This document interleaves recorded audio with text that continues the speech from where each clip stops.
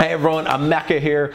Just wanted to come at you with a quick video about freedom, and really it's the myth that because you live in a free country, you are free. That's complete BS.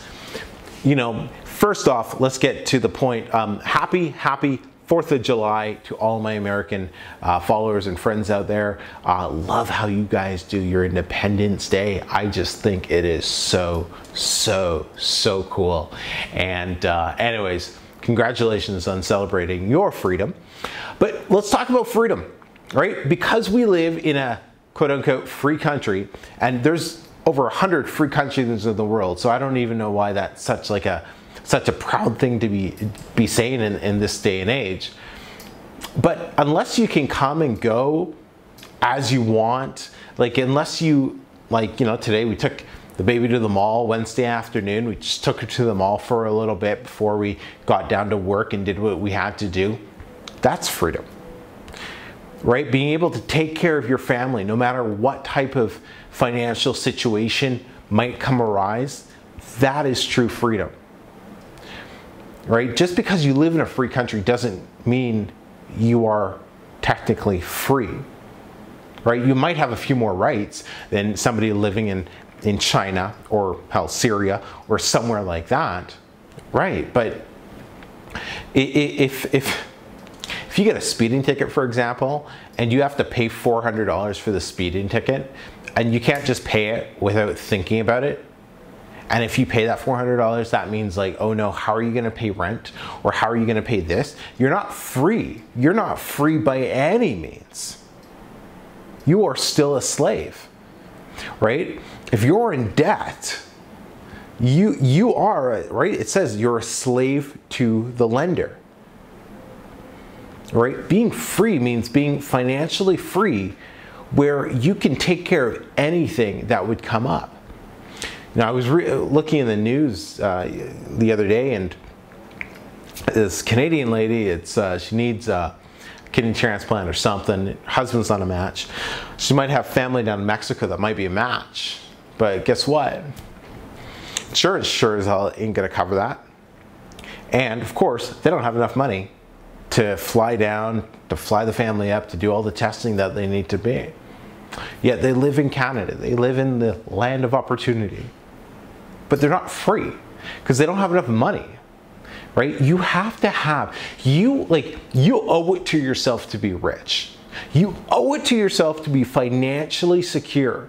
You owe it to your family to build a financial wall around your family that nothing can breach, right? One of my biggest fears is just that.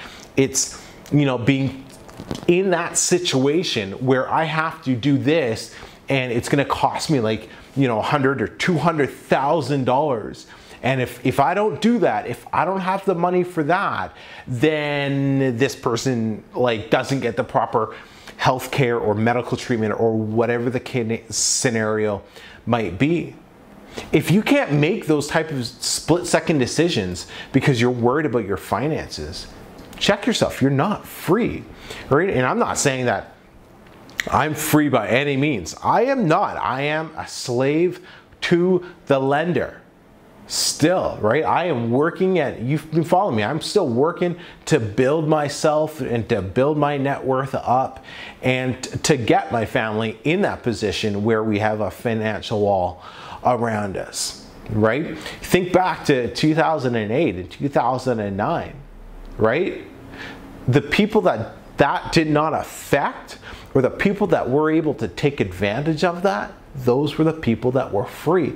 You can't let the economy dictate how you are going, like how you live your life, right? That's one of the things I've been telling my wife, that we are working our tail off so that as soon as the housing market back home crashes, because it will, and it's going to crash hard, as soon as the economy crashes, we are going to be ready to pounce on that opportunity and take advantage of it. That is true freedom, right? Being able to take advantage of opportunities, not being dictated by outside factors. But hey, I just wanted to offer my 2 cents, but make sure you're doing whatever you need to be doing to make sure that you give yourself true freedom, that you are financially free, that you can do whatever you want when the opportunity arises. So you can take advantage of those opportunities that always present themselves to the individuals that are ready for them. As always, everyone, I'm Emeka. Take care.